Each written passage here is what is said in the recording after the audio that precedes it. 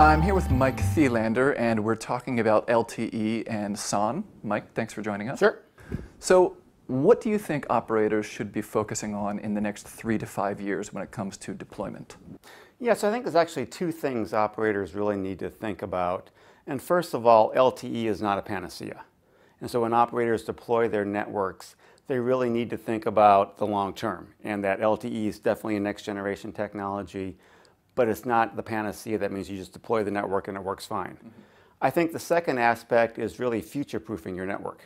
So thinking about what your network is going to look like 3 to 5 years from now. So in terms of planning for sufficient backhaul, thinking about new technologies, adding in LTE, TDD, or FDD if you're starting off with TDD, going to small cells, adding new frequency bands. So when you're deploying a new network, new technology, thinking about really the long term and not the short term. Sounds like two great ideas. How important do you think SON is for operators now? Well, I think SON is really important, and there's really three aspects to that. First of all, during the initial deployment. As operators are deploying their cells, especially deploying small cells, what SON gives you is a sense of automation that you don't have today. And that really is important when it comes to deploying a large number of cells, especially with small cells.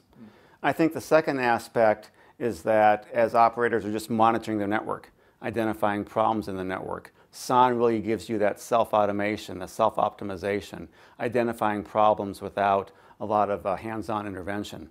I think the third thing is really more longer term. As networks start to become more loaded, operators really need to think about optimization, and looking at things like load balancing, mobility robustness. So as you're managing handovers between cell sites, that's something you can do without SON.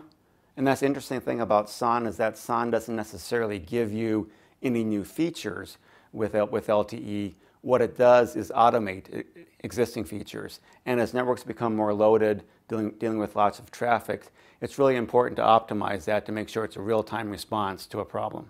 Excellent. What do you think the SON industry can do in helping operators operate and manage their multi-vendor networks? Sure. If you look at SON today, it's really OSS based. So it's coming from it's a centralized approach. It's very proprietary. Each vendor has their own implementation, their own APIs, and it's very slow. So if you talk to operators, what they want is a multi-vendor environment, and they want very fast reporting. So what that means to me is, first of all, a hybrid approach. So it's a combination of centralized SON as well as decentralized SON. They want open APIs.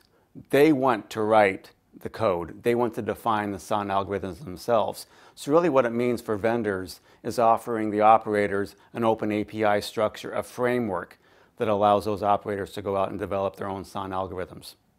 Outstanding. Mike, thank you so much for joining us today.